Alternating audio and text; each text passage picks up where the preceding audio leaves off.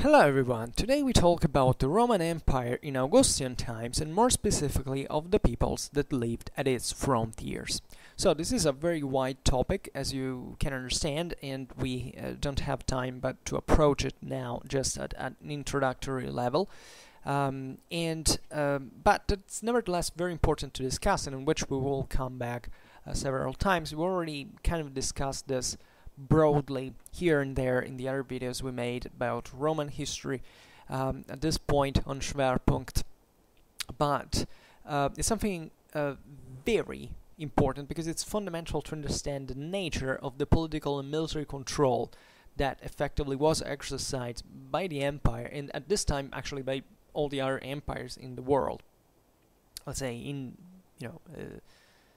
not much in spaces, but in times rather that are very different from our own, and that into which other factors like, for instance, technology, the evolution of society, etc., brought to very different means of control of territory. And in fact, the key concept to understand here is that when we talk about the Roman Imperium, the empire as we mean it for the Romans, we're not talking about a actually even we're not talking about a territorial dominion. Territory effectively was important, and it was. We will see now how effectively there were boundaries. You can talk even about borders in some cases, where the limes was fortified, and very often also along natural borders. Think about the Rhine or the Danube in Europe, or the desert in North Africa or in the Near East, or even the Channel, because at this time Britain was not yet under the Roman control, but the real power was exercised by the Romans was not on land, on a surface, on something you can measure in square kilometers or miles, whatever you count them like, but effectively on peoples. This is particularly important to understand. It's basically the key concept you can you have to approach if you want to understand the political and military control that Rome had on its empire, and even on the territory, as a matter of fact, because here we could throw in all the all the imaginable Clausewitzian concept around the fact that we were talking about not controlling like physical pieces of land, but actual people that live on there. But it's important also because the way we tell the history of the Roman Empire is still radically influenced by the 19th century paradigms, let's say, that we have, through which historiography at the time started looking the Roman Empire as. Think about Gibbon or others, but in general, the way we still see, in many ways, the actual political and military power, that effectively is an idea that we have built chiefly with the birth of the nation state, where you have fundamentally a state that is allegedly homogeneous within its borders, that is controlled by a unique government, which is generally true, at least with the nation state as it developed from the 19th century onwards. And that has actual physical borders that you can say effectively that 1 millimeter away is the territory of one country, and the other millimeter you stay in is belongs to another one if you are on the actual border. When it comes to the ancient world, but also naturally there are many important reasons why we started to think like that. Mainly, we're talking about technological means that also had to entail the weapons and the means of control. In the ancient world, as in medieval times, things were very, very different, as you have to understand. The same concept of limes that we often we often use when we talk about the empire, etc. So identifying a border with limes fundamentally is something that probably the Romans themselves didn't use. The Romans had another term that is called munimentum, that fundamentally means it's difficult to translate, but it basically has to do with in in English it's even more difficult to find an actual equivalent. It's like something that you equip, that you arm, that you strengthen, right? You know, when you want to reinforce, etc. And this was represented chiefly not by the physical border, that even from a certain point onwards the Romans started, you know, more or less to build.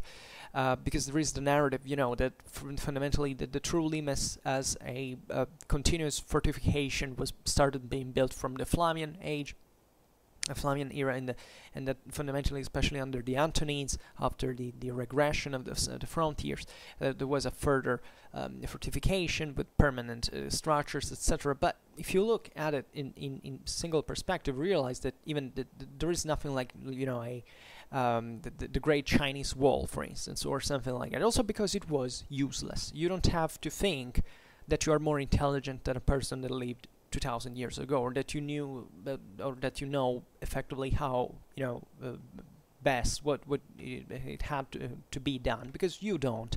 Just remember it. And the point there is that what they did was effectively what worked, and these physical borders were literally the least important thing that at that time you could in fact count on. They were just on help, on an auxilium to control, to physically stop certain penetrations in the Roman territory, etc. But effectively they didn't work, and especially when the Romans got, especially on the defensive, from the late second and effectively with the crisis of the 3rd century, they reversed to a so-called in-depth system of defense that actually was such even kind of before. Before making this video, perhaps I should have warned you a little bit about Luttwak's works that have been written on the Roman Empire and on the great strategy of the Roman and the Byzantine Empire. 2 books that are actually very interesting, but they are partly misleading and can be profitably criticized, because they tend to stress this idea of the border as such, while they don't take excessively into consideration other aspects. But let's just say for now that, and because there is an agenda there, but today we're talking about actually peoples outside the empire, or at least at the frontiers, because this is, in fact, you see, I also just fell into the trick, you know, thinking that ideally there was a within and an outside. That at the time was not conceived. It was not conceived in many ways. The monumentum basically consisted of the Roman legions. The Roman legions were, as you know, some of the most efficient armies of the ancient world. They're renowned because of their discipline, professionalism, at this time still loyalty, and basically the fact that it could be replenished at this time, that there was any crisis of recruitment now in this period in Augustan times, so that not even, you know, defeats like, you know, the one of the Battle of Teutoburg Forest, or not even the ones that had just previously happened, like the one of Carrhae against the Parthians, could affect. The empire was kind of safe. There were major rebellions like the Great Illyrian Revolt. It was something, you know, something very serious. But the Romans basically managed to absorb everything, to deploy their military strength in a way they, albeit, you know, with the difficulties of the case, to put an end to all these problems. And the Augustus was a one of not just the greatest politician in all history, but also contrarily to what is commonly believed, a great strategist and even tactician. He wrote a book on tactics as well, that unfortunately is being lost.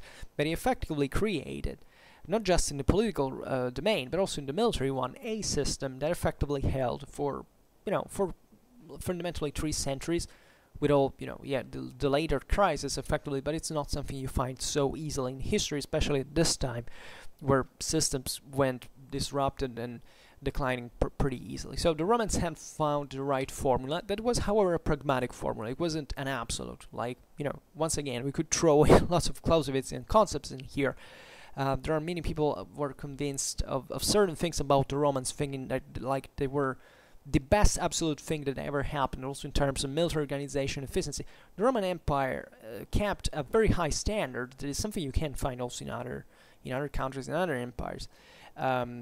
but it's still, something that it's measured on pragmatism. That's the Romans didn't do more or less than what they effectively needed to do. And they did it pretty well because they were in the right conditions in the right moment to do it. Rome at this time was effectively not pressured by great enemies. We will see now that even the major threats, let's we want to call them this way, to the empire were at this time in the Augustan period actually pretty small. Not that things, that the Romans had to lower the guard ever, but still, things got sensibly worse, let's say, in towards the third, especially the fourth century, etc. But at this time, Rome was effectively controlling what was the center of the world at the time, at least talking about the western half of the Eurasian continent and North Africa. Rome was unopposed, and Rome was effectively controlling the known world. There is this kind of, I don't know even how to call it, revanchism or revivalism for saying, oh, well, but they didn't conquer Scotland, they didn't conquer Germany. Yeah, okay, but effectively they were still controlling the known world, and they were effectively right in thinking about that. And the reason, as we will see now, that for which they didn't conquer even these lands, it's not that, they couldn't effectively. It's simply that it was not convenient to them, and they didn't do it because they weren't stupid.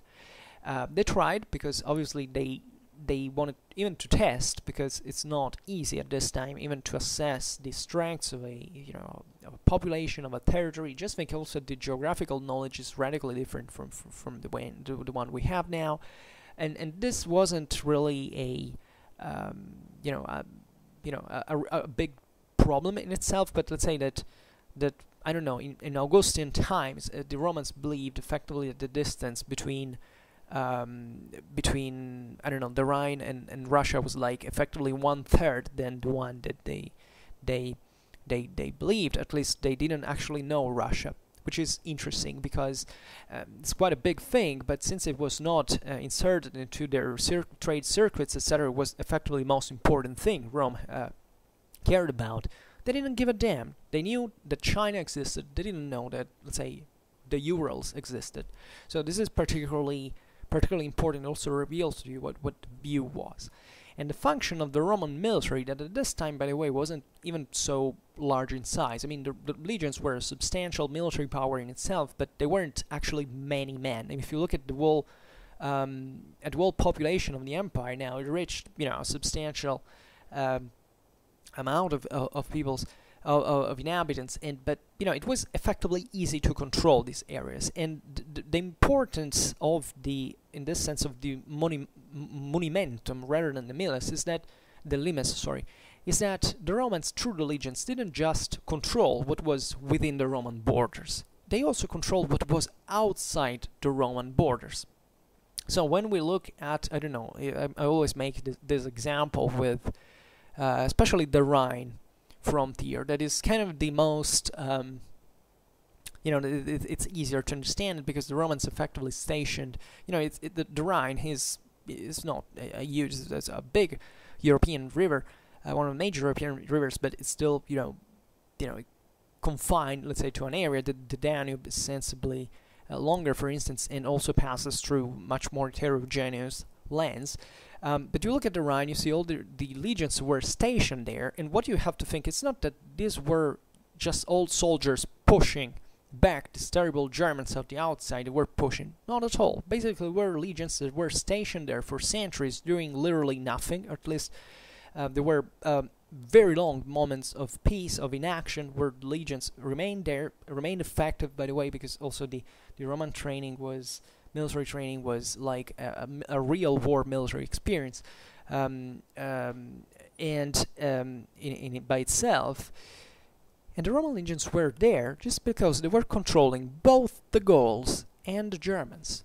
Yes, because the Romans at this point didn't conceive it like there was a border. They simply said, we station troops there, so we keep at bay the Germans and the Gauls. And effectively, even if you look at the enmity that has been propagandized for nationalistic reasons once again in the 19th century, how many mistakes in the 19th century from an ideological point of view. I actually like the 19th century a lot. and it was actually a great century also in terms of ideological intellectual, scientific achievements, etc. But it was effectively a moment in which we needed to draw the past on the base of modern nations, which was probably one of the most stupid things in absolute terms you can do, especially for times like those that effectively had a very few to do with modern nations in terms of local identities, etc. And in this case, the idea is that the empire was universal, was divine, and it was meant to rule all over the world. And the Germans that effectively rebelled after having been conquered for 20 years by the Romans and kicked them out of Germany, and the Romans tried at some time to recover some land, etc. But effectively they decided at one point, okay, let's stay just from this side and just let's control them at the distance. Were in fact enemies of Rome in absolute terms. They wouldn't be even later. Even during the Great Migration era, it's not that the Germans had any particular hatred towards the Romans themselves. They effectively didn't care. They effectively cared actually about the empire in itself, because they recognized in a completely pagan fashion, it was normal at the time, that the empire of the Romans was the right one, because it was so large and powerful that it had the right gods, the one that effectively even the same Germans venerated. This is the worshipped. By the way, this is also dramatically important to understand. All these Indo-European populations believed basically the same thing, that there is a celestial deity of the sky that confers military glory to the humans, for which divine glory, earthly glory has nothing to do with the actual,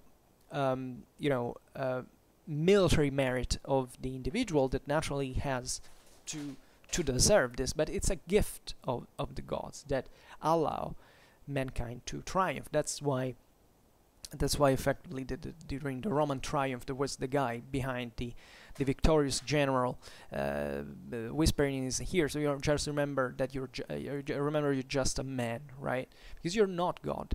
And effectively the triumph ended at the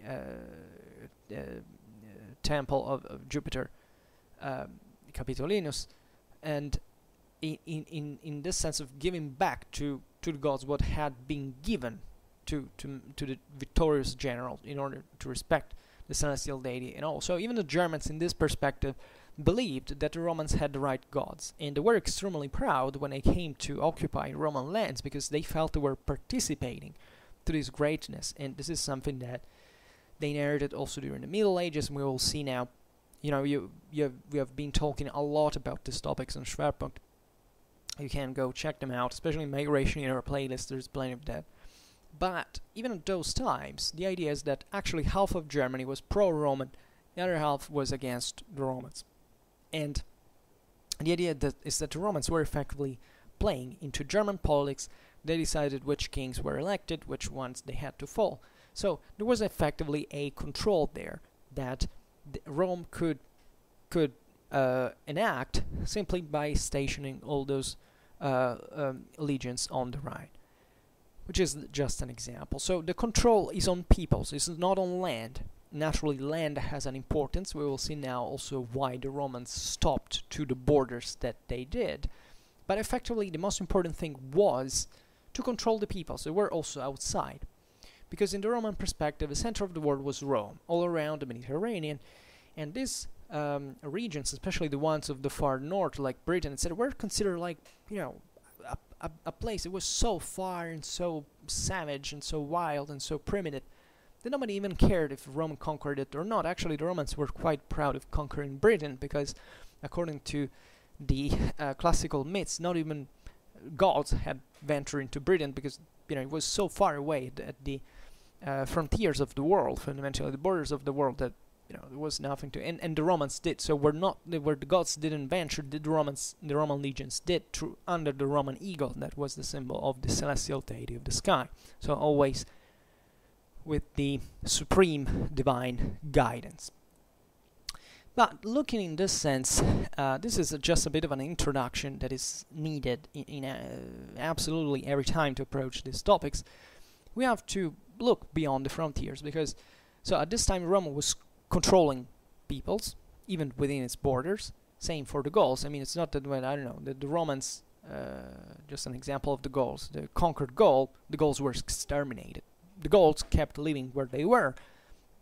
Like lots of them were massacred, like hundreds of thousands, even more were sold as slaves, but still the large majority, the overwhelming majority of the Gallic population was Gallic, were Celtic, and blended in with the Romans, with the colonists that the Romans sent from Italy and so on. But that was how the case was.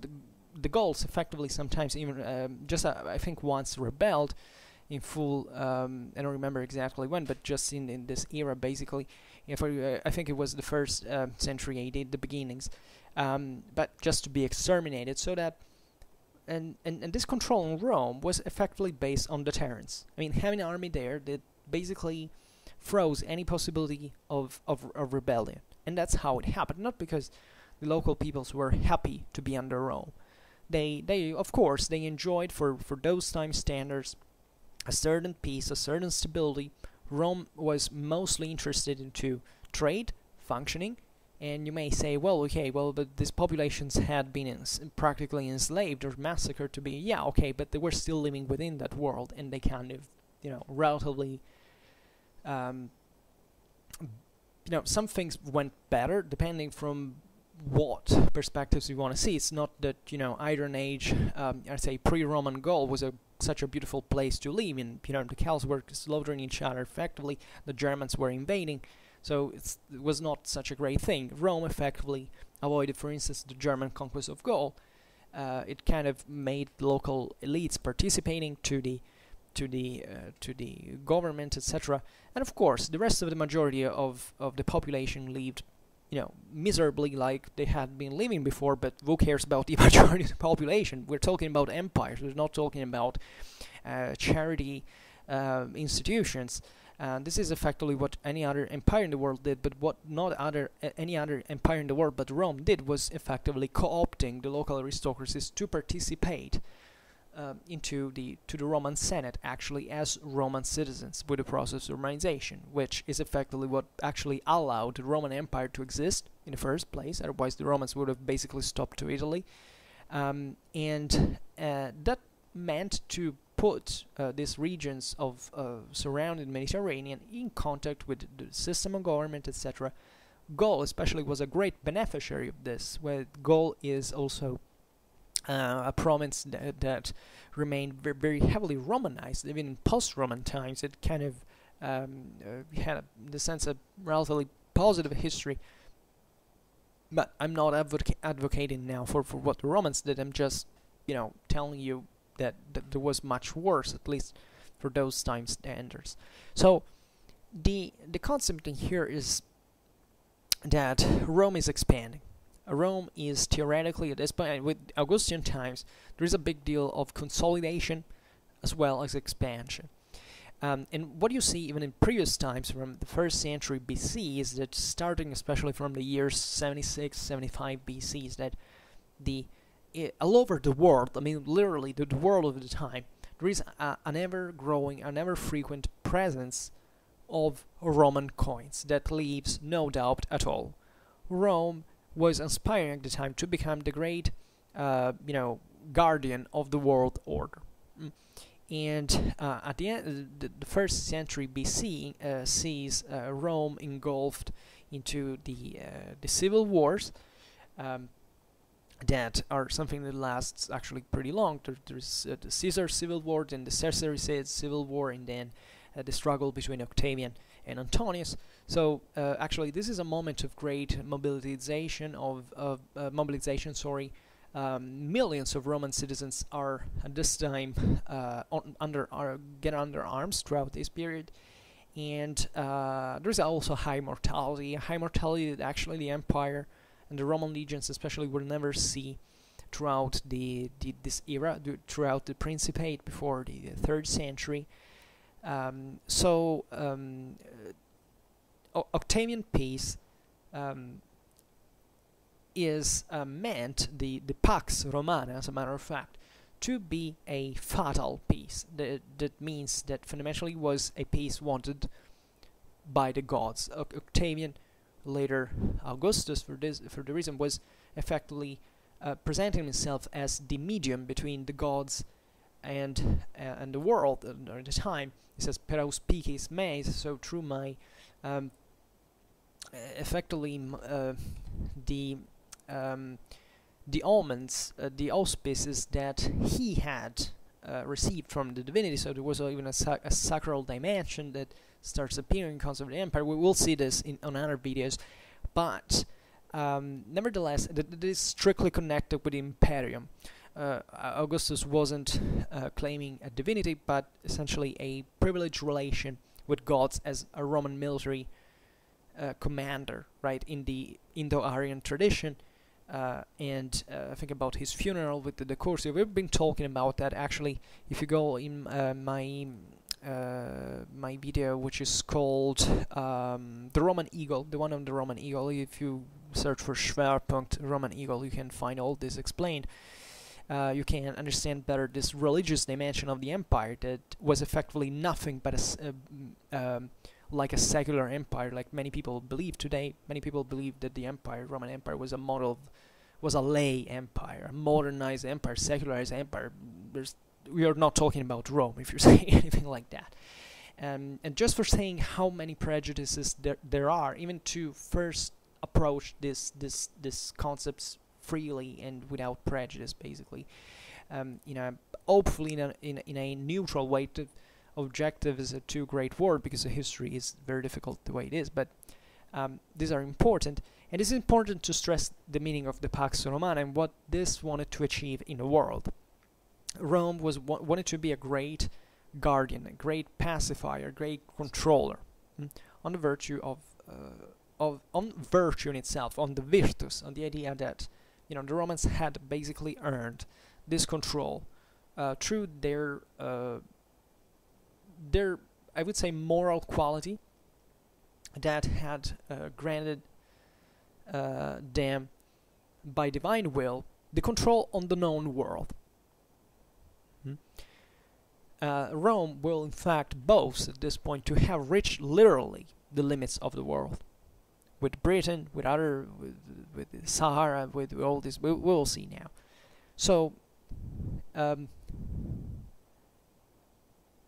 there is also this other approach that basically Rome not just had conquered the whole world, but also was effectively embracing the whole world as to become Rome. And this is what effectively the Romans were thinking of themselves, and thinking about in this sense how the Roman citizenship worked, and all the remuneration for the foreigners that wanted to participate to the empire, etc., on the Roman success.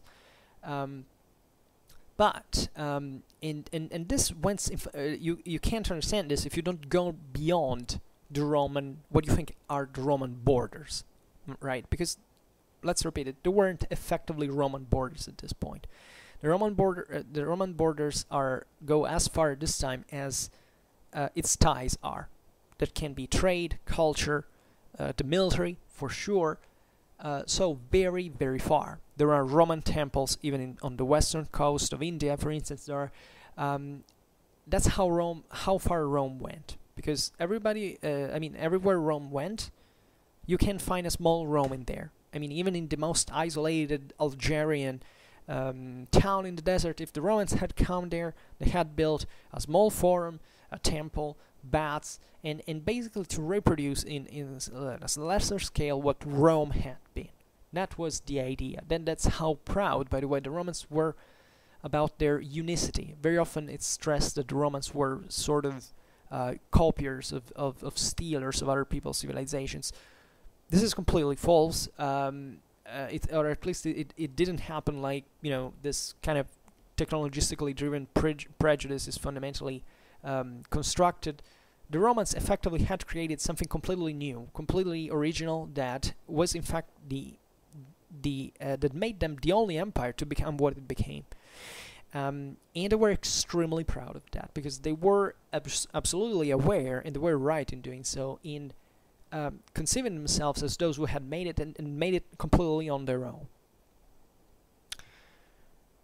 So, looking finally at this very vast frontier, starting from, let's go from northwest, from the north. So, about Britain. Right now, the Romans didn't even quite, I believe, have a well understanding of what Britain was. They probably understood there were several islands there. Ireland got known like an island on its own, but originally sometimes it was called Britain as well. All the Irish would go crazy for this. Sorry, that's not meant, but it's really how it was. And because yeah, they just thought it was this thing out there. They had, in fact, an approximate knowledge of what the world was beyond there, even with Scandinavia. They didn't quite get what was in the far north. Paradoxically, in medieval times, travelers, traders, went probably to understand better this, or at least, well, probably there's also this big thing that we actually have much less about ancient times than the overwhelming quantity of sources from medieval times, and it's believed actually that the Romans traveled much more far, and not just the Romans, but actually also the Greeks, etc., before, than we actually believe. But at least from what we can get historically, their geographical knowledge was pretty limited in many ways. So this field is mainly about speculation, sometimes what they actually knew.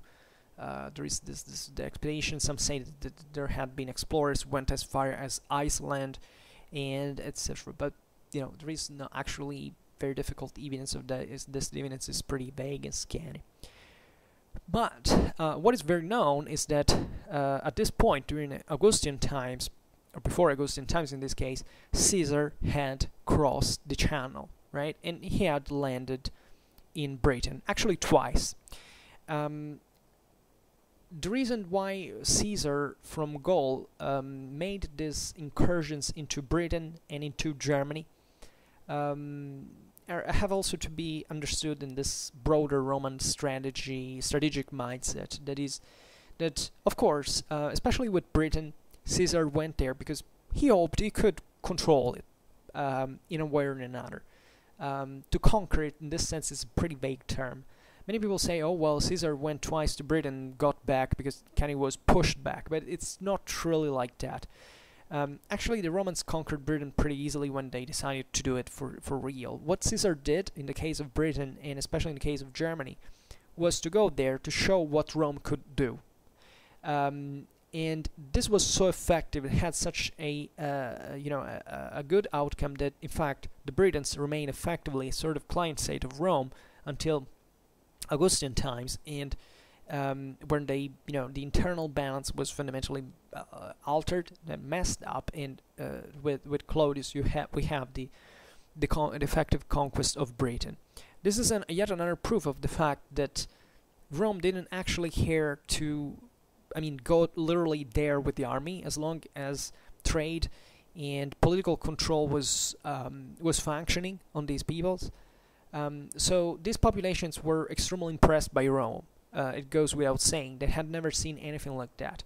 They had never seen armies like those. They had never, been crushed so heavily. In Germany especially, Caesar made, massive slaughters to show, look, now we have arrived here and we dictate law.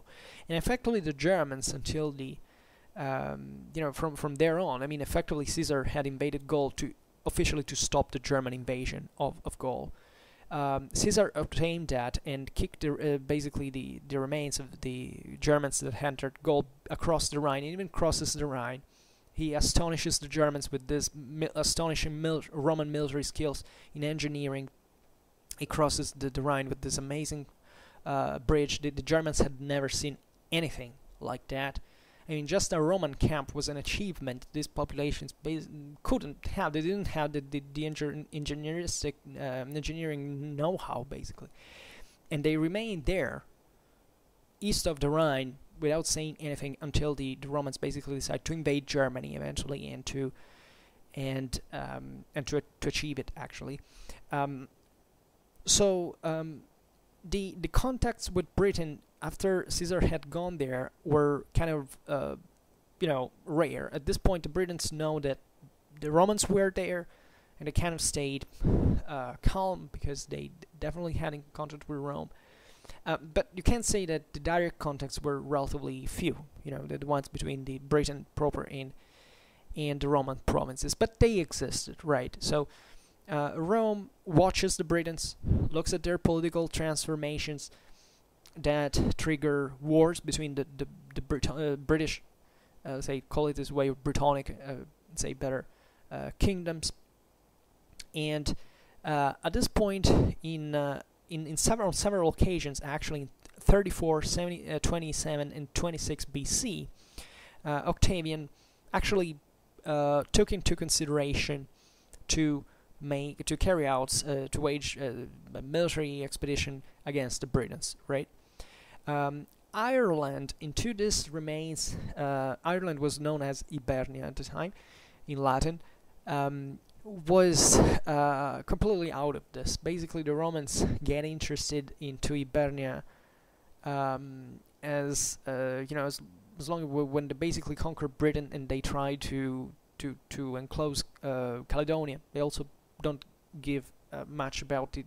They don't estimate much the Gaelic resistance. They think that they can occupy the island in a very few times, and they would have done it, or seemingly, they surely sent some detachments there. There were probably some outposts there, but the objective was chiefly to surround basically Caledonia in order to basically enclose it, and commercially speaking, to oblige it to have more pressure on it, economically speaking. But it's not that they care much about Ireland, although all these lands definitely still gravitated on the empire, because still regions like Gaul, even like Spain, that had ancient ties with Britain and Ireland since a very long time, had definitely an economical effect. So this is the case of what happens also with other populations up to the Urals in the east, is that they know about Rome, but effectively Rome doesn't know about them, or doesn't care about them. So this was a relatively stable frontier, simply because there was the sea in the middle. So this was the point. In the northeast, at this point, you find Germany. Now, Germany deserves naturally a very important chapter on its own. We will be discussing this very widely in the future. But Germany here takes the name from the peoples that inhabited them. Germany comes from Hermann, basically, which means, or German, which means literally the man of the spear. That was the name of the freeman of the Germanic world. And that in fact corresponded to a people, to a stock, and this is how the ancient peoples consider themselves. Like territories, physical territories, were just praise of conquest. So effectively Germany was known by like Germania by the Romans, but it's simply because it was populated by the Germans. By the way, at this time basically the Germans had expanded. You know that in the previous centuries the Germans are descending from the north. Most of them come from Scandinavia, and central regions of Europe that were inhabited by the Celts progressively get Germanized. And in fact, even and the Romans in part stem this thing. They stem it in Gaul. They crush Augustus, and they with Caesar, and they send them, as we've seen, back them to Germany. The area of today's southern Germany that would be basically today's Bavaria and Swabia, that eventually got Germanized during migration era, but this time remained Celtic under the Roman control south of the Danube. And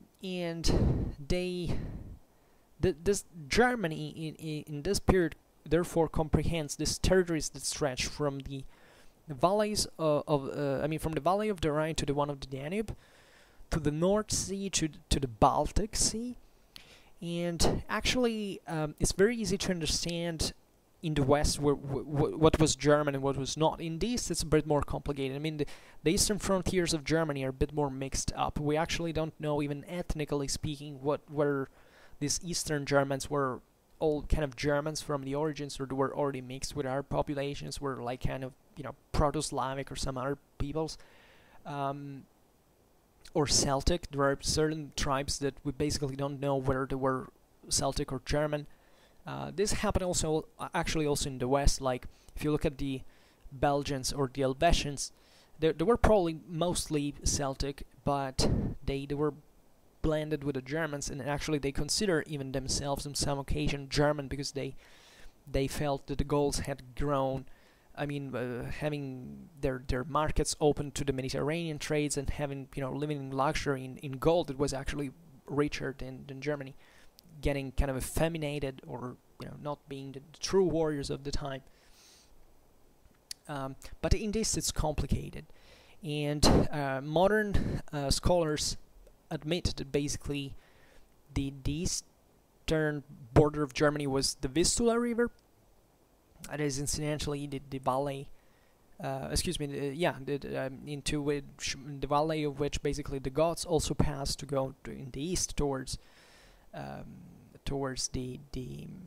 what would be today's the Ukraine and the Carpathians, etc. So the area of today's Poland, roughly, in the Vistula River, and but it's way more complicated. Also, to define who was who there, because they were more far from the Roman world. So as far as you get from the Roman raider, you don't know much, historically speaking, because most things we know about these peoples are things that the Greeks and the Romans told us. If the Romans didn't have particular contacts with other populations, we basically don't know much. In fact, we know from the classical times, like very well, I mean relatively well for those times, about peoples like the Greeks, the Romans, and then we know basically something satisfactory about other 20 peoples / tribes, but for the rest we know almost nothing, basically. Excuse me, I drink a lot. Yeah, a lot, because I'm very thirsty, but a bit it should be in theory.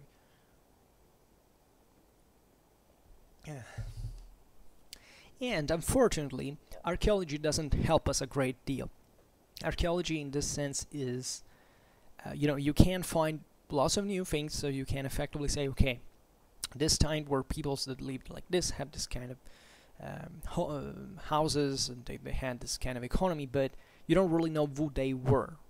And also genetic material is extremely scarce and extremely also expensive to investigate, so you don't have actual massive structural samples that you can analyze and say, oh well, here's what that people is. Without historical sources, basically you don't know anything through archaeology of what these peoples were, ethnically speaking. The same concept of Celtic and German has been subject to debate recently, because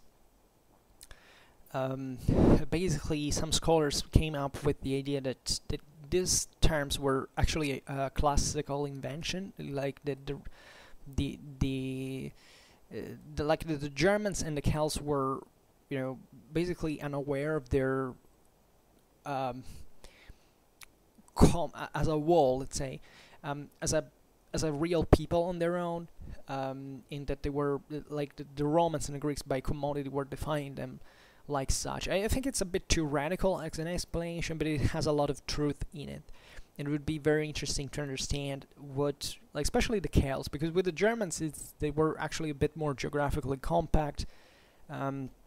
Tacitus explains, for instance, that they had always remained isolated and not very mixed, also because Germany sucked in environmental terms, so nobody went there, didn't mix, didn't blend. With the Celts that effectively stretched from Scotland to through Turkey today, it's a bit more complicated, but I still think that there is some sort of common. But even the boundaries between the Celtic and Germanic world are pretty complicated to assess in many ways, and probably they're not even so important to, and in some cases it doesn't even make sense. But in my opinion, at least, however, this thing has gone a bit too far in the age of multiculturalism, in the sense that we want to stress that basically there is no kind of core identity of these peoples. But in my opinion, it's been a bit too excessive. In my opinion, also the Germanic, what we call as the Germanic populations of the migration era, were not so blended, ethnically speaking, as we believe, and at least there is no historical evidence to prove it. And maybe we should go a bit backwards, like saying, okay, let's really see what the evidence is, and as far as we know, these were kind of Germanic people, so that they were probably an identity. Surely they built part of their traditions, of their identity, on the same classical historiographical models. When they effectively settled down, they began to write.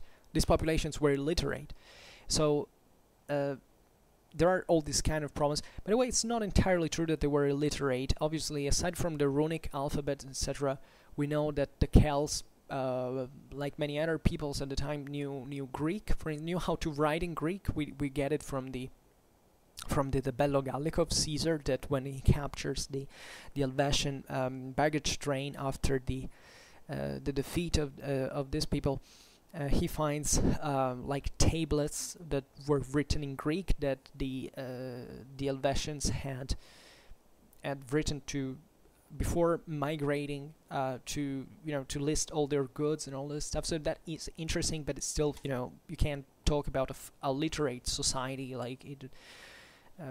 Now it's complicated. We can't open a parenthesis on the topic, but I promise I will on another occasion.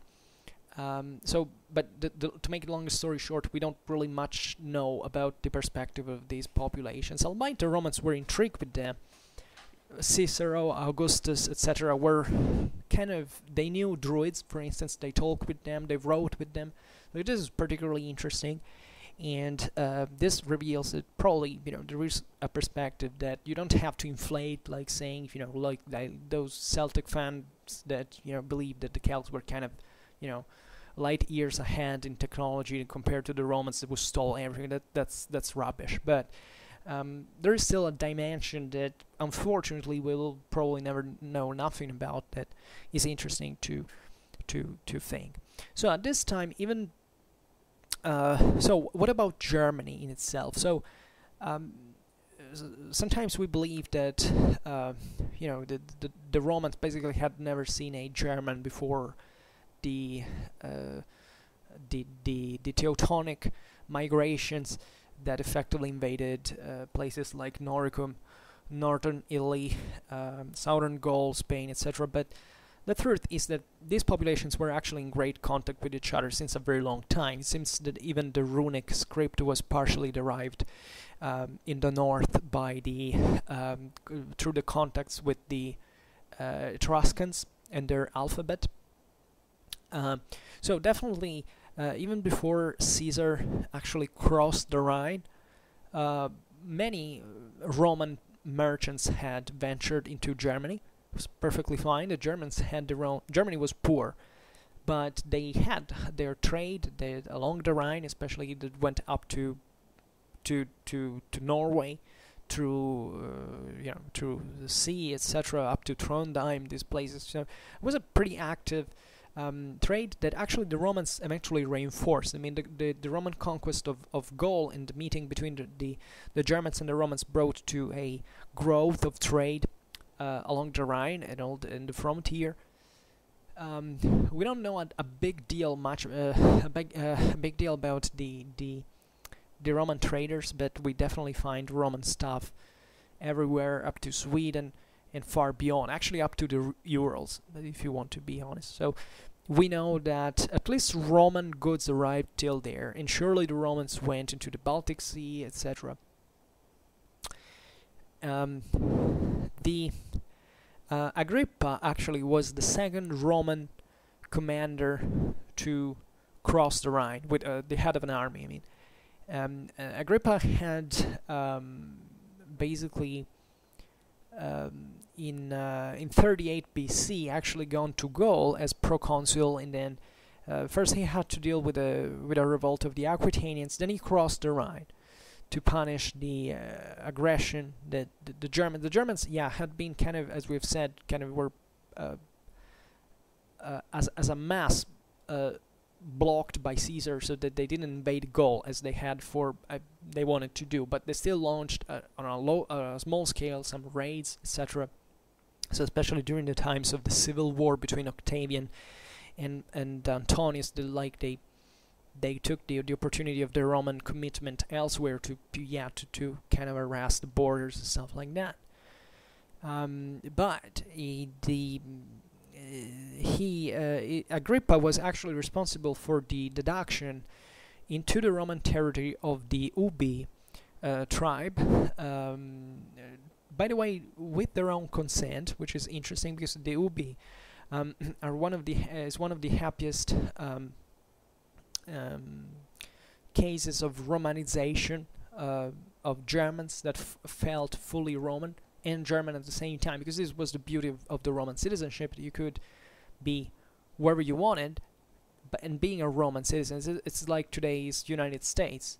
As long as you basically, you come from everywhere, but if you stay to those laws, to those standards, to those you speak English, etc., you can be effectively an American fully, and that's a nice parallel.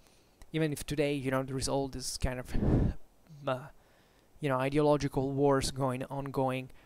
But that's in a nutshell, what the beauty of Rome, and also many universal models are inspired to. In fact, so the Rome made civilization through this, and they will be founded, in fact, alla Ubiorum, that was to become Colonia Agrippina and eventually Cologne. And these were Germans that effectively decided to settle into, say, Roman-controlled territory and to Romanize, right? So, with their own consent. The Romans, as we were saying before, didn't actually create a frontier in Augustan times. At least we know nothing about that, because as far as we can understand, the Rhine was effectively devoid at this time of any true defense.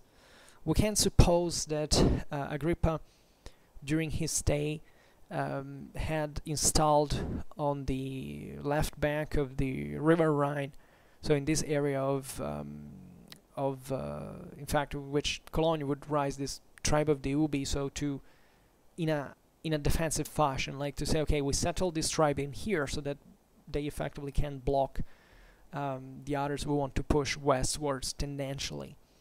This was a clever strategy. That's basically what the Romans kept doing for centuries into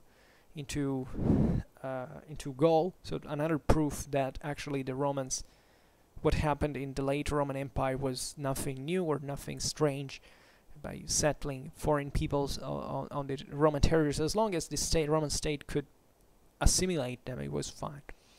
Then they lost control, but that's another story. And so containing these Western Germans, so these peoples that were roughly comprehended between the Rhine and the Elbe River. We're talking about the Suebi, the Caninefati, the Catti, the Frisians, the Marcomanni, the Quadi, the Batavians, etc. There were peoples that would remain fundamentally in this Western environment. Actually, they do, aside from the Marcomanni perhaps and the Quadi, these other peoples remained in the West. Many of them would form what in the late Roman Empire would emerge as the Frankish and Alemannic confederacies that we have discussed on Schwerpunkt. And this is interesting because in many ways these were some of the most Romanized tribes, in fact. Even though they didn't quite become Roman at all, actually, whoever stayed like from the right bank of the Rhine was fundamentally still leading to didn't let's say it's difficult to even to define here. I usually use the term semi-nomadic, that can leave some misunderstanding because it's a very relative term, but let's say it's not that they started building cities. By the way, the characteristics of the Roman Empire is that whoever they left out of the empire in this, especially in the north, were not sedentarized peoples, because they were in cities where Roman could maintain their troops and and simply the Germans couldn't, because they didn't have the resources to do it. They effectively lacked the means, even the chemicals to the substances to preserve large stocks of food. That's why, for instance, Rome effectively expands as long as they can't plant vineyards, because with wine, with the with a must you can create certain products that help even to preserve food, etc. So the Germans couldn't sustain at this time anything larger than a village, and that's why they effectively didn't know urbanization. The Gauls had gone far, more far. You know, they had Gaul was way richer than Germany, was way more advanced. The Celts before the Roman conquest had effectively developing a proto-urban system fundamentally. They also had a pretty the territory helped. I mean, Gaul in fact was not Germany. Germany was covered in swamps and in forests. Was a hell of a place. Gaul was way rich, was extremely fertile, rich, etc. So this had favored, in turn, even the same Roman sedentarization into, I mean, the same Roman conquest of Gaul and the ability to maintain it, because the Romans at that point had the necessary supplies, etc. In fact, the legions Rome stationed on the Rhine were mostly fed with all these enormous Gallic agricultural resources, and they would remain for a very long time. But I'll say that on the long run, very slowly, these Western Germans, especially, but also others, resent of the effects of Rome. Like, it's as if there was this emanatistic influence of Rome on these populations that, in a way or in another, both politically and militarily, but also in terms of trade and material culture, you know, feel the presence of Rome, so that at the time of Augustus, the Germans were effectively primitives with clubs, literally, that hadn't basically even entered the Iron Age. And by the 3rd century, you have, you know, confederations with, you know, certain social certification with armor that is even, you know, similar to, actually identical to the Roman one, even if they didn't quite have that, you know, they were still semi-nomadic, didn't have quite a urbanization or anything. But I'd say that the Romans had helped these peoples, even in order to control them better, to a bit to centralize their power, and therefore to create, you know, more developed hierarchies and control on the resources, etc. At the time of Augustus, the Germans were quite primitive, and they were also, in this sense, very difficult to Romanize, and that's why effectively Rome was to abandon Germany after the Clades Varian, after the disaster of the Teutoburg Forest. And the Romans, in this sense, also never gave up to conquer Germany. I mean, Germany could be effectively conquered at least on other 2 occasions, or even more. I mean, for some time the Romans said, okay, we have to reconquer Germany. Then they had other things to think about. They realized probably was not worth the pain. It's simply a ratio costs benefits. That's how the Romans literally reasoned. The Romans are probably the most pragmatic people you will ever find on earth. Yet, still under Marcus Aurelius, and under Maximinus the Thracian, the Romans thought about invading Germany, like literally, you know, the whole Germany, like the one comprehended between the Rhine and the Elbe. In fact, if Marcus Aurelius had not died, if the plague had not struck the empire, you know, he was effectively preparing the invasion of Germany. So, after the Marcomannic Wars, etc. So it was still plausible, and still, if you think about Maximin the Thracian during the 3rd century, Rome effectively had the military potential to invade whichever people they wanted at this time. The problem was keeping them. That is the point. It's extremely naive to believe that Rome didn't have the military potential to conquer places like, I don't know, Caledonia.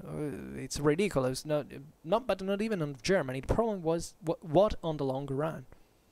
What on the long run. And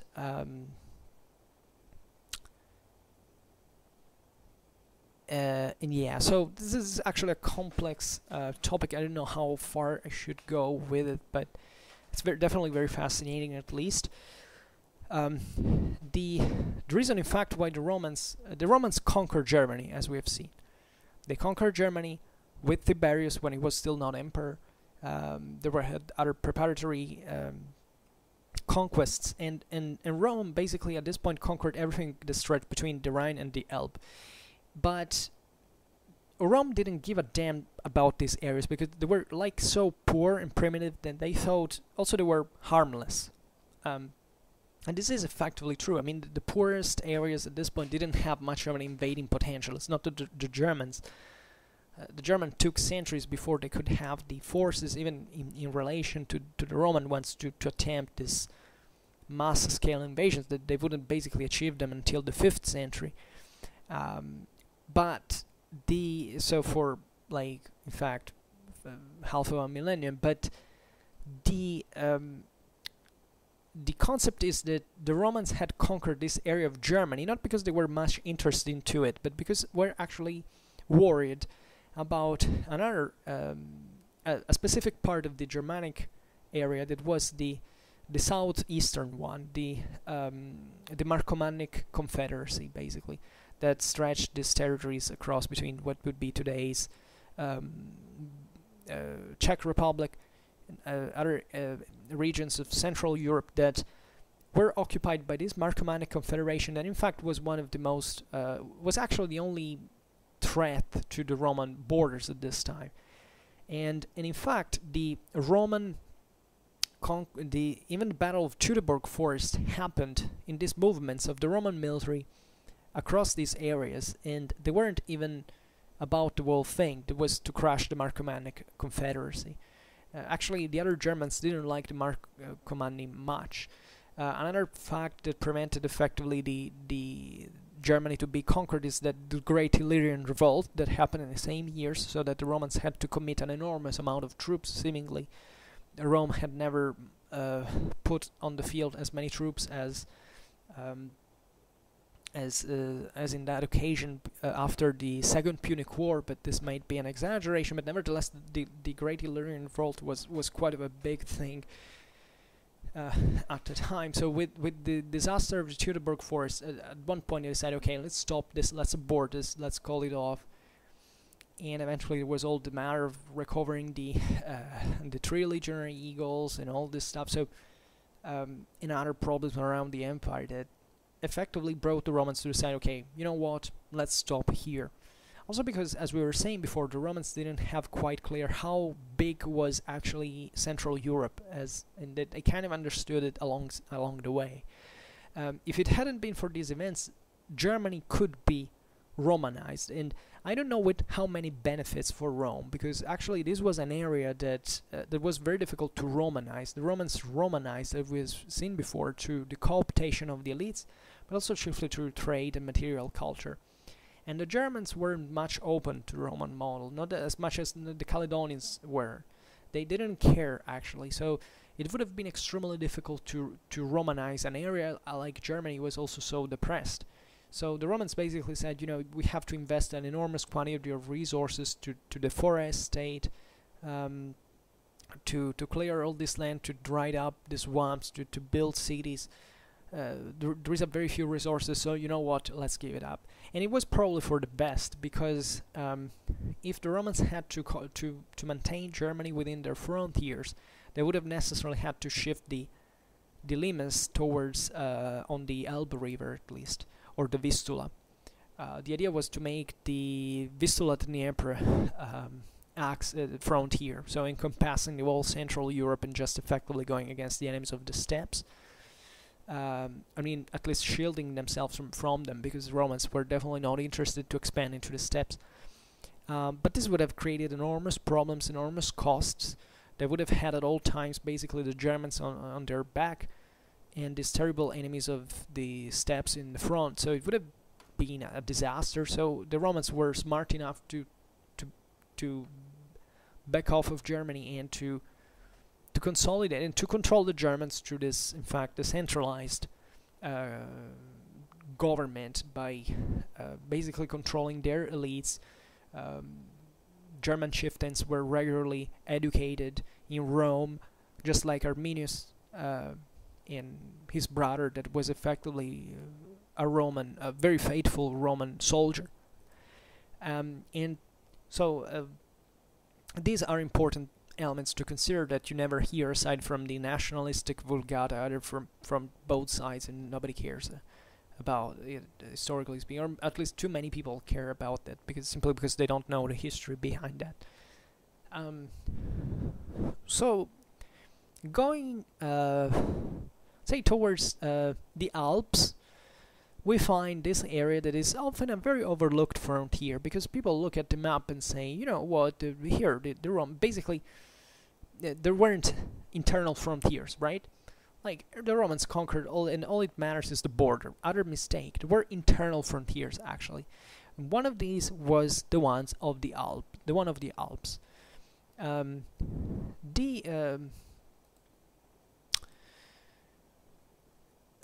Alps are this imposant geographical bulwark that effectively divides Italy from Central Europe, from Gaul, etc. And there are passages, of course, that are the sea, primarily with Gaul, and there are several valleys and passes, etc. The problem is that there were peoples inhabiting these areas, and the Alpine area is very fascinating, because it was mostly a Celtic area, generally speaking. Even though there were many peoples that were far more ancient, and about which we don't really know what ethnicity they were. Many of them had got Celticized. So they weren't quite Celtic, maybe in the origin, but they had assumed this phase of Celticity. Think about the Dacians, that effectively nobody knows where they actually came from. There were many peoples in the ancient world we don't know where they actually came from, like the Etruscans, the Ligurians, the Basques, etc. Some of them also inhabited the Alps, including the Ligurians, for instance, the stretch between Italy and Gaul. And there were these two very important passes in Rhaetia, or Raetia, as could be called, that are in fact the Little and Great Saint Bernard passes. These were obliged points of passage for the numerous Roman merchants that had to pass, especially through, from Italy, between Italy and the Transalpine lands. And these Alpine peoples are actually extremely divided, because the mountaineers are living in these valleys that are effectively, a wall valley is every valley is a wall in another world for each one who lives in there. So they were very closed and retired. It was very difficult to go up there. Crossing the Alps has been, even in military history, something extremely difficult, until think about even Napoleon or etc. It's something that at the time was a true enterprise. And these peoples lived very much isolated. They were quite close to Italy, to Gaul, so these very kind of advanced places, but they seem to be untouched by it. These people seem to be untouched by it. And naturally there were terrestrial peoples. They just lived of the activities of transportation via land, and they also exploited some mineral resources, and they definitely had other activities, chiefly livestock and stuff like that. And these were individually and demographically speaking absolutely no problem for Rome, but the problem is it was that they were located into areas that were very difficult to control, because even the Roman legions had problem to reach the top of these mountains, reach these valleys, and it's very easy at this time to control the Alpine pass, just like today, by the way, to control the Alpine passes and to block effectively and advance. So Rome was handled these peoples quite carefully. There were some military campaigns against them, but they were pretty rare. For the most, Rome just saw it fit to give them large autonomy and to let the Roman merchant pass. And the Romans effectively progressively Romanized these areas. I think that the last populations that resisted kind of as independent remained in the Alps until the time of Nero. And they simply, they kind of Romanized over time, so that part of their primitiveness was lost. But alpine communities remained isolated also for many centuries historically, and they had all their own histories and traditions, etc. And they existed as a frontier, let's say. Then there is another forgotten frontier that I don't know why it is forgotten, because it was effectively one of the most important ones, and it would grow increasingly in importance, which is effectively the Danubian Basin. The Danubian Basin was in the western part inhabited by, especially in Rhaetia or Rhaetia and Oretia, if you prefer, and Noricum, inhabited by Celtic and later a bit also Germanic population. In the central part, once again by Celts. These were very heavily Celticized areas because the Celts had migrated basically across the Danube, reaching the Black Sea and Anatolia. But also by the Illyrians, so the Dalmatians, also the Pannonians. Pannonians probably were mixed, Celtic, more Celtic than anything. And more east, like in the lower Danube, the Thracians, so the Mesians, the Getians, the Dacians, and partly some other Germans, or seemingly Germans, like the Bastarnae, for example. Now, we have lots of difficulties even here to tell who was who, because these were heavily Celticized areas, and most of these populations were actually really Celtic, and they were extremely warlike, by the way. In Augustan times, it took literally tens of Roman legions to subdue populations like the Pannonians. Nobody gives a damn about them. Just like nobody gives some damn to the northern Iberian tribes. They were also kind of Celtic in nature, unjustifiably. I mean, we know everything about the Britons because, you know, Britain came to be the center of the world eventually in history, and so we know everything about the British Celts. They were kind of the least, developed and also least offensive populations in the Celtic world, and we completely lacked any memory of these Danubian Celts. They were actually extremely fierce populations, were extremely cohesive and courageous, and they really troubled the Romans for a lot of time. It took a lot of time to Romanize them, and this areas never quite got fully Romanized. Even the Illyrian interland remained still a very primitive and, just superficially, if not at all, Romanized area. These peoples had actually created problems as well, just like the Germans. About the Bastarnae, I wanted just to add that we don't actually know whether they were German or Celts. Some say no, preferentially they were German, but I don't think there is actually any evidence of this. We only know that they were particularly fierce. They were considered reputed the best mercenaries of the ancient world by certain standards, but these are also relative phrases. That these were still primitive peoples, and as primitive peoples they could be very resilient, but still not a big deal in strategic terms. They couldn't really pose enormous stress to the Romans. Then there were the Dacians, that, as we know, were more advanced because they actually had a lot of mining centers that eventually would attract Rome, that would launch under Trajan the campaign to conquer Dacia. They were kind of more advanced than the average. They had a kind of a kingdom for real on their own. They were also shielded effectively by their Carpathian mountains, and they were pretty advanced, and they had ancient ties since more ancient since the classical age with the Greeks, with their trade, etc. So there is a deal of even Hellenization of these populations. Excuse me, I drink a little once again.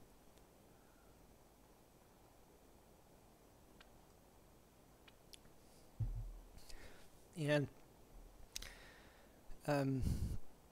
some of these populations had also carried out raids against the Roman provinces. For instance, this happened in Macedonia between 29 and 28 BC.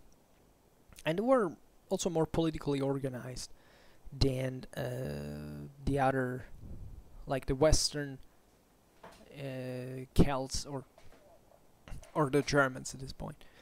And there are pretty intense relations also with the Romans, and especially with Noricum in the what would be today's Austria, basically, in the mountain area. Noricum was famous for its ironsmiths. This was the center of Celtic armories. The Romans prized very much the Celtic Calbis Noricum, that was iron with pretty substantial, pretty effective, let's say, rate of carbon in that. Technically would be, the result is this debate whether can we call it steel. Well, yeah, I mean, if you take the modern industrial standards, nothing existed, not even in Middle Ages is effectively steel anymore. But yeah, it was kind of steel. At least it was, for those time standards, it was some of the most effective metal there, league there to make armor and weapons. In fact, the Romans chiefly for their armors and weapons extracted this iron from Noricum. And as far as I know, in Austria today, the mines, I mean, at least the region where these mineral centers still exist today. However, the center of European metallurgy would shift towards in the migration era from Noricum into the Upper Rhine Valley, effectively. And part of this Celtic know-how was effectively inherited by the Germans. But the Nori, in this sense, were old allies. Excuse me, old allies of Rome, and they had effectively been kind of a friend. Rome had some friends, some historical friends. Think about the Aedui, for instance, or Aedui, if you prefer, in central Gaul. These relations existed even before the Roman invasion, and it was not all about war. It was also about friendship or better alliance that was necessary, as you can imagine. So we have seen Europe, and let's pass to Asia, to the eastern frontier of the empire. So at the end of the civil wars, Rome has effectively, consolidated his positions into the east. It's a kind of a decentralized government, because the Romans in the east had wanted to imitate the Alexandrine model, according to which basically there is no need to shed blood. I mean, the local populations should always already recognize you as the power that you are, and this is kind of normal for peoples that are, used to pharaohs and kings of kings, etc. Although things are a bit more complicated, chiefly because these are Mediterranean lands, and the Mediterranean lands were very much advanced at this time. The core of the empire is Mediterranean, and this Hellenistic world, especially of the east, that is extremely rich, especially in money, while the actual manpower and agricultural, chiefly manpower of the empire is still in the west, and it would remain for long, actually.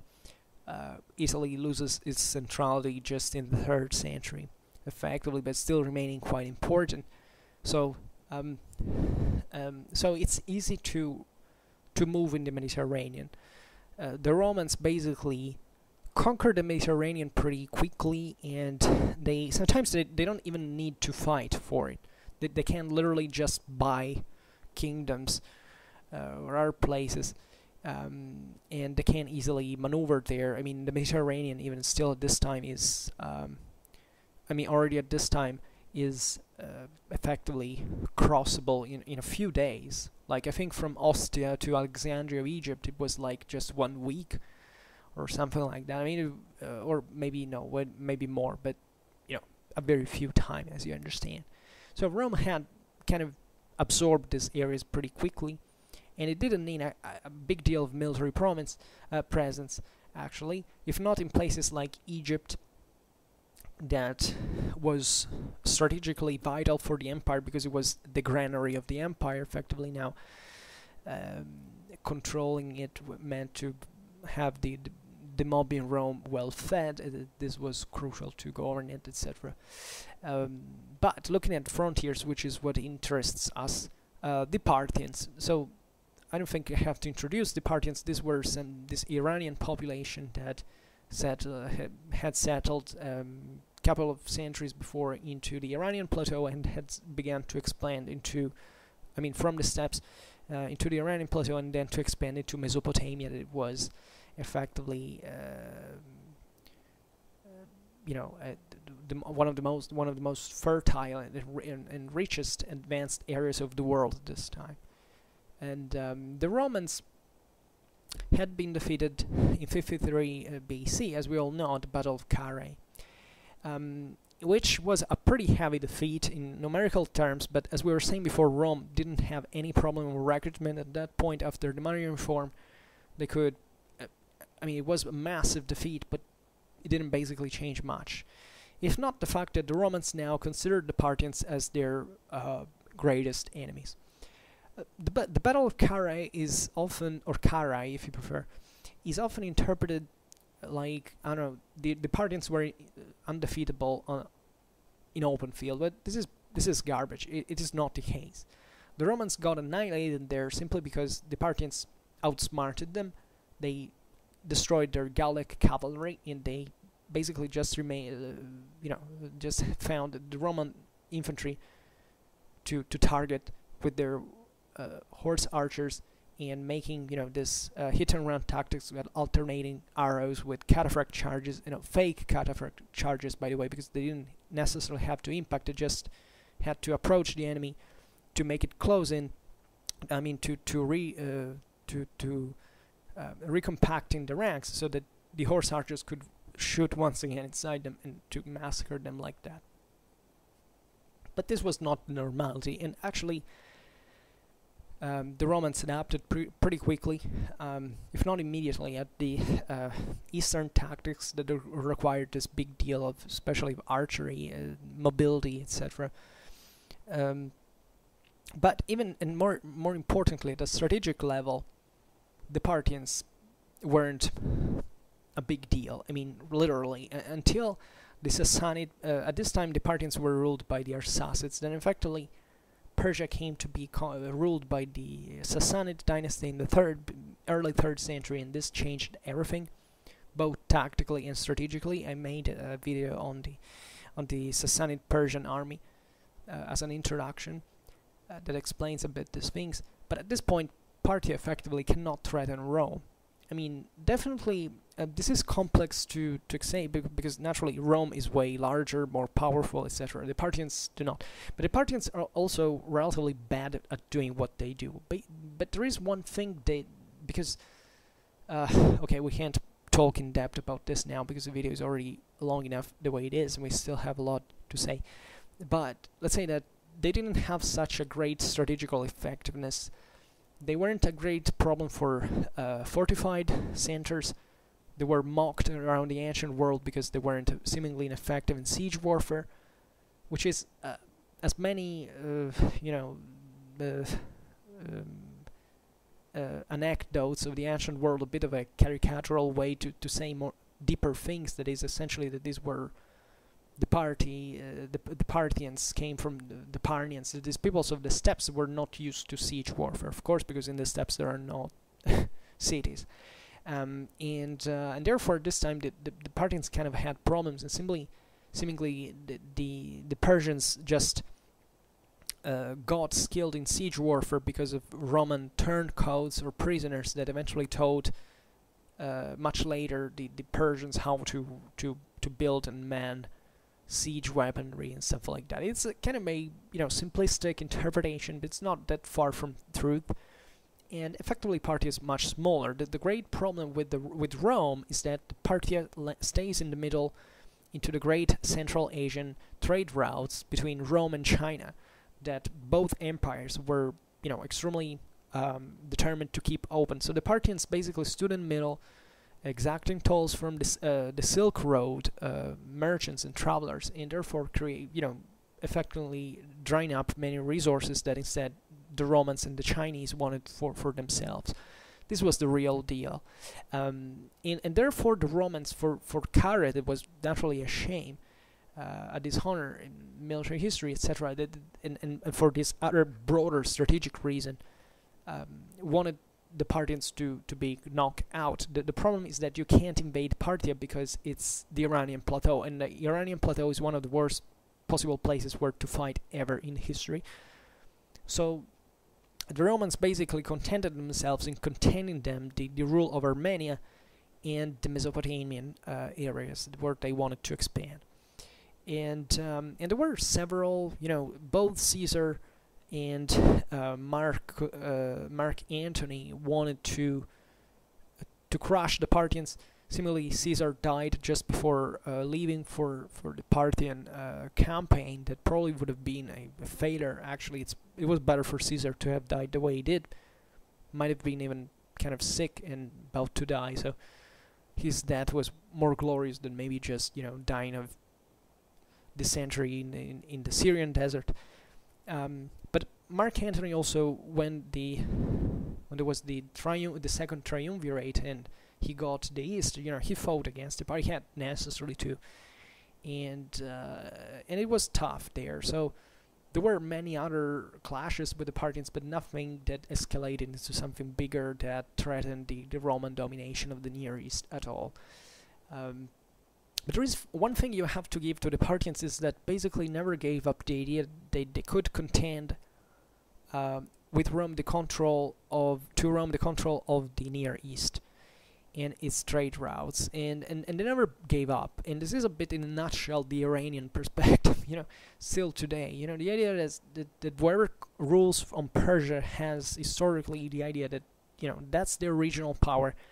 They have to create an empire to control it. We are seeing it. Just read today's news and all, and that's effectively what that they never cease to think.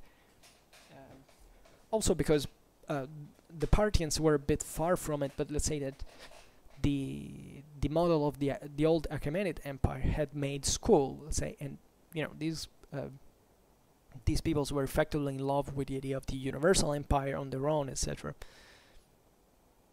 So a great deal of the conflict had to do naturally with Armenia, that the Arsacids and Rome wanted to control. Armenia was effectively a vassal state, either of one of the other, or the Rome or Parthia. And the Syrian frontier that was wider, but generally, and what the Parthians do at this point is that they exited their from 1 century effectively, if not a bit more, from the strictly Iranian dimension, and they started expanding into Mesopotamia, and they in fact settled their capital in Ctesiphon, that will effectively become the Arsacid, eventually also the Sassanid capital, that the Romans will storm twice actually. So the Romans actually did pretty bad. Did pretty good actually. I mean, but they definitely harmed the Parthians for good on more than one occasion. And Ctesiphon was this city posed on one of the essential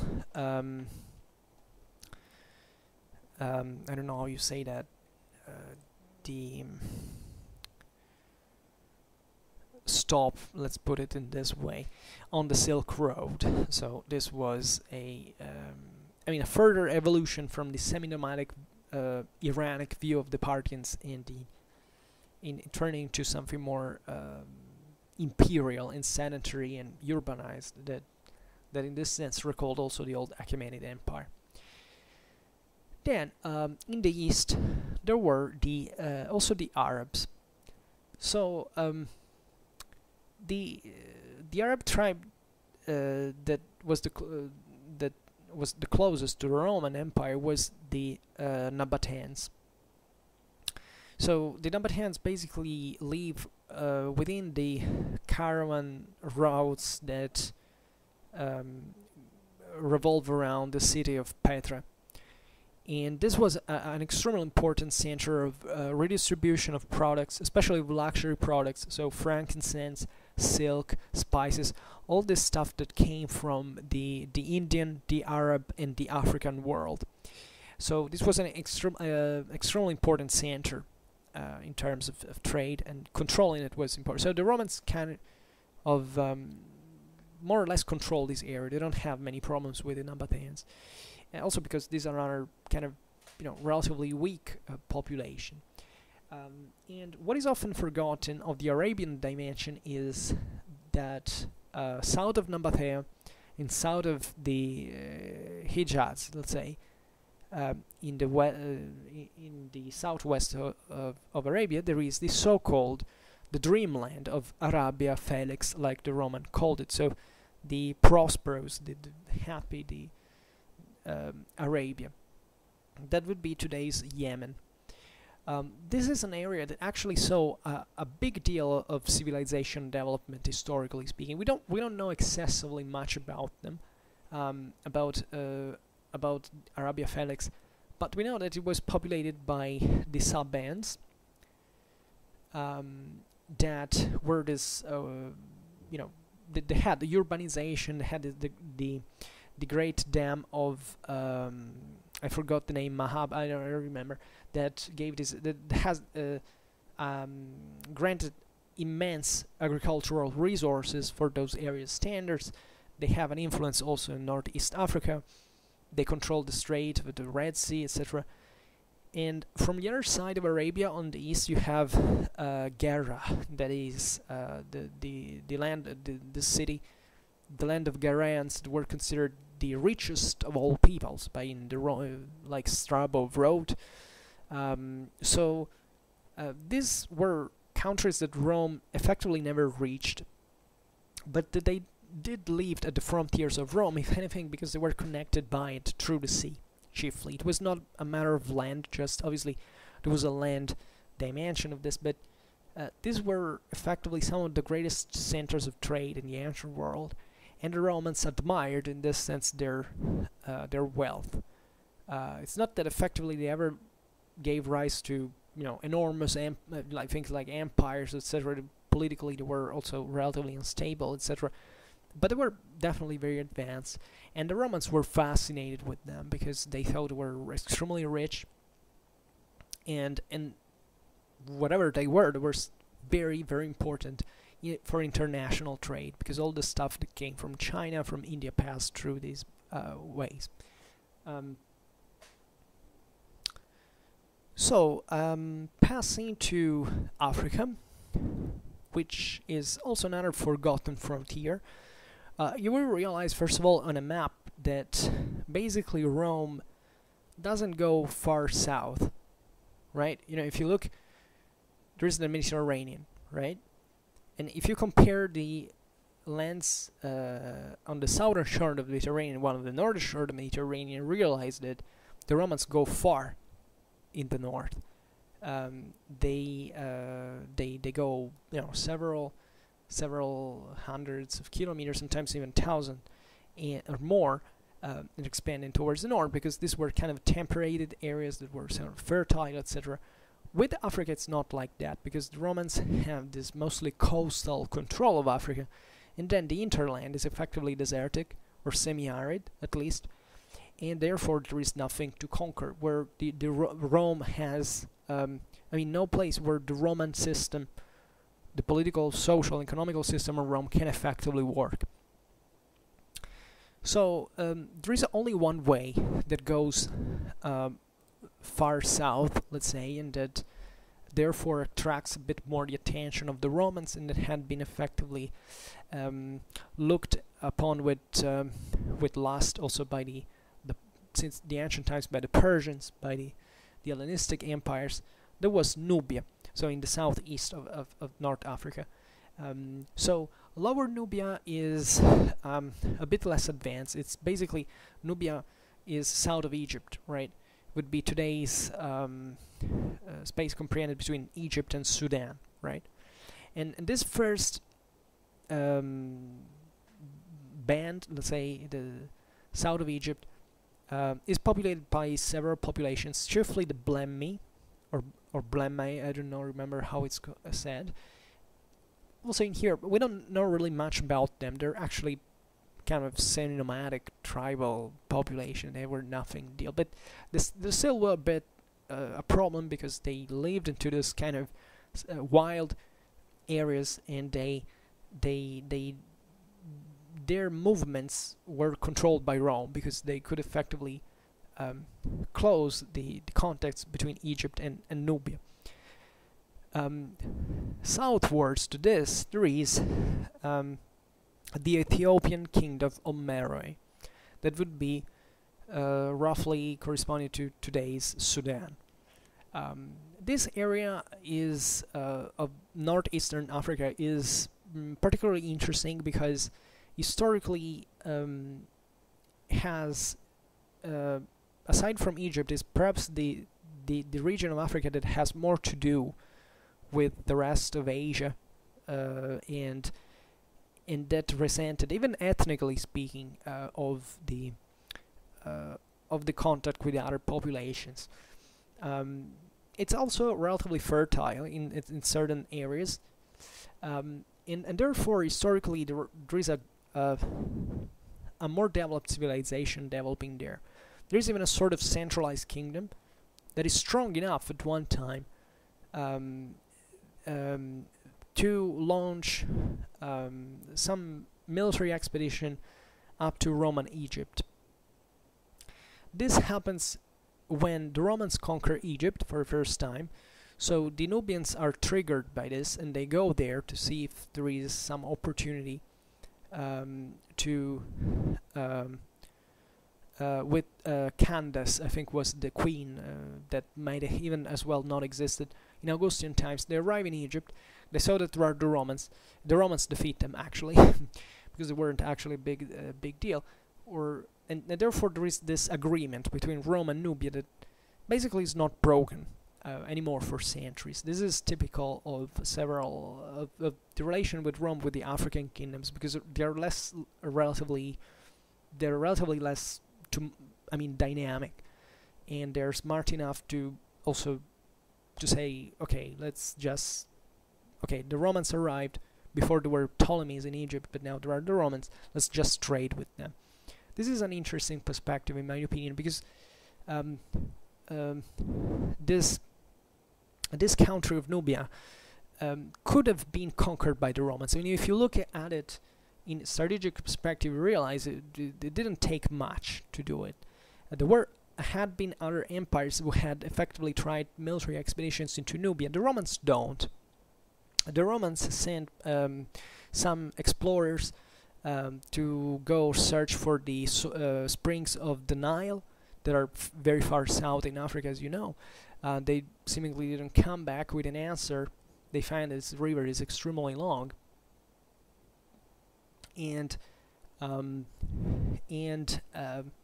but other empires did launch military operations. The reason why probably Nubia didn't is that Rome was too close to it to really pose a real threat. I mean, to make it convenient for the Nubians to be too autonomous. Like with the Persians, for instance, like Persia is very far from countries like Ethiopia, right? The Persians tried, but they failed. I made a video about this on the Nubian in Xerxes' army, something like that. If you are interested about it, I explained that. Rome is closer. Rome can intervene more readily. So at that point, probably these African people say, you know what, it's useless for me to fight against Rome. Because now Rome, by the way, controls all the trade routes that go from Africa into the Mediterranean. The Persians didn't at the time, because they were far eastwards. So at this point, rebelling against Rome is for what? Or being a threat for Rome against what for? Also, the Ethiopian kingdom wasn't this enormously developed center, so also their resources were relatively limited, in spite of their average development that made them, their development made them stand out compared to the other African powers. But was no reason. And if you look at Roman history, the fact that such political entities remained at peace for literally for centuries, tells you that evidently there had to be logics out there that made them senseless to create problems, right? Everybody thinks about being prosper, and the Romans are not interested to annihilate this place. They're just happy if they let pass, precious resources, trade resources from Black Africa into the market there, towards Egypt, etc. So it's not a big problem. To Arabia, etc. In fact, this area of the Horn of Africa is pretty close to Arabia as well. So there was all a kind of a connected trade that went from South Africa along the coast towards in fact, Ethiopia, and then from there the Red Sea, and Petra and Egypt and so on. So that was Rome was interested in. And in fact, this is the real importance of Nubia, that is the great connection between the Mediterranean world and Black Africa, because through the Nile it's way easier to make goods pass than through the Sahara in the west. So you can understand that there were naturally trade routes passing through the Sahara as well, but they were relatively thinner. If it hadn't been for the precious stones like gold from Senegal and all these places, it would have been so important after all. Through Nubia passed lots of things, chiefly gold, also in here, slaves. They went from Nubia, and they passed through Aswan, and then towards Alexandria, all through the Nile, as you can understand. Then, last but not least, the Sahara that we have just named. So what is interesting about the Sahara is that there's a lot of sand. Apparently it's very hot. It's very dry. Well, not just that. Actually, these areas were populated, especially closer to the North African coast. But the Romans, in fact, didn't care much about the desert in itself. In fact, contrarily wise to popular belief, even in these maps that I've presented to you, there is written something like the African desert or something like that, but it's not true. The Romans didn't even have a name in Latin, at least to define Sahara. And the Romans effectively talked about solitudines, which means basically it's difficult to translate, but it literally means kind of a desolated place. I mean, a place where there is effectively no one. On some maps you find, even medieval manuscripts, something like Hic sunt leones, which literally means here are the lions, because they understood that far south of Sahara, within the savannas areas, there are lions, and the savannas were actually populated by certain kingdoms, let's say, that were also kind of, and they were effectively the ones that traded through the Sahara routes with the Mediterranean. But the Romans were more than else in contact with these populations that inhabited the eastern and southern coasts of the Great Sirte. There were several here. There were the Nasamonians. There were a local Berber, I believe, population. Definitely, yes. I don't think there were other Tunisians there. And in the west, and in kind of the southwest, more in the hinterland, in the Fezzan highlands, were the Garamantes. South of Numidia, there was part of the Roman Empire. There were Getulia, there were nomads or semi-nomads, wherever you want to call them, that lived along the these borders of Numidia and Mauritania.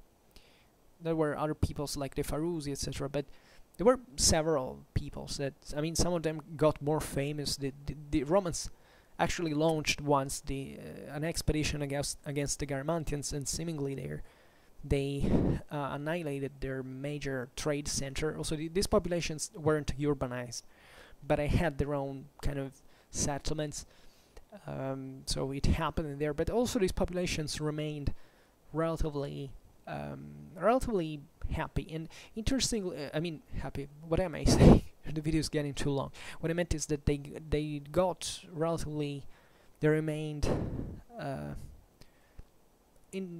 at peace with Rome. I mean, there was no reason for them to risk annihilation by harassing the Roman frontiers.